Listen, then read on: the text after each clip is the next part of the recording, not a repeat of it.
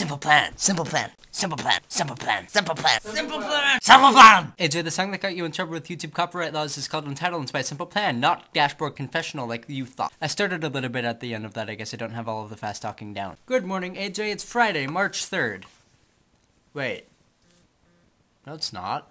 AJ, this entire last week I thought it was March 3rd, but it's actually March 6th. March 3rd isn't even one of my vlog days. Special shout out, by the way, to Fujimura Sensei. Happy birthday.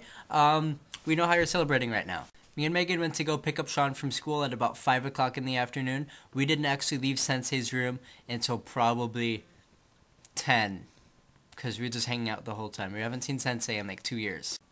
One thing I haven't learned is how to keep from being able to see the computer screen in my glasses. Is that better? I knew at the time of filming that tachyons provided a serious nuisance to Dr. Manhattan and his powers. However, he is not actually weak to them. I don't have the book with me, so I can't prove it to you, but I'm pretty sure that they just kind of keep him from being able to see time and space. His main power is still the ability to reconstruct matter, which he can still do even in the presence of a high tachyon field. However, Kryptonite versus Superman, Kryptonite always wins because Superman loses all of his powers. He becomes incredibly weak. Thus, because of their relative impotence, I did not include tachyons in our discussion about Dr. Manhattan versus Superman. By the way, I think on Tuesday you asked me what my favorite superpower would be if I had a superpower, and I didn't answer yesterday or Wednesday because I was really low on time and I had to actually cut out like 5 minutes of material. So here it is. If I had any superpower in the world, it would be the power of super charisma. The ability to alter people's emotions and possibly even perceptions of reality just with my words. Think about all the things you could do with that power.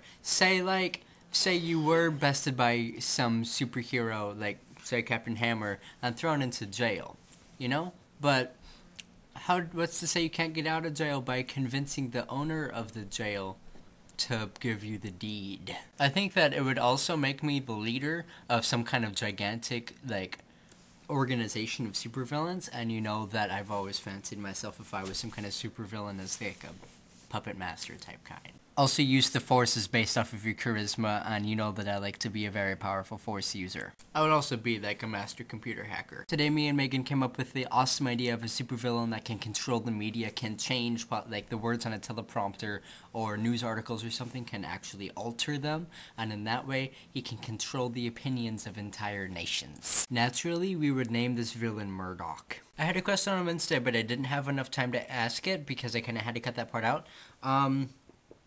Push-up Wednesdays. On Push-up Wednesdays, do we still want to do that? Because I realized after weeks and weeks and weeks of you watching me do push-ups, it gets kind of boring after a little while. You know? I mean, I'm still doing the challenge, and we're still gonna, you know, I'm still gonna film doing 100 push-ups when I can finally do it. But in the interim, do we still want to see Push-up Wednesdays, or is that honestly kind of boring? Also, I think we're onto something with getting that YouTube book finally, but I don't have any money. So if we're going to get it, you're going to have to goo it. Goo it? That doesn't even make sense. Is it going off of what you were saying yesterday? I think that we have changed a lot in our vlogging and our vlogging styles and in our attitudes towards the project in the last 2 months. I think what's really interesting to see is the differences between how I vlog and how you vlog. For instance, personally, I think that you are more natural in front of the camera. I think that the words kind of roll off of your tongue a little bit easier. I think that I compensate for my lack of personability by going kind of crazy. You know, I tend to do a lot of screaming and a lot of running around. I think in a way I'm a little bit more mindful of trying to get our videos out to people who don't know us and might possibly be interested in watching our videos. However, I think that your vlogs have somewhat more interesting subject matter. AJ, I'll see you next week.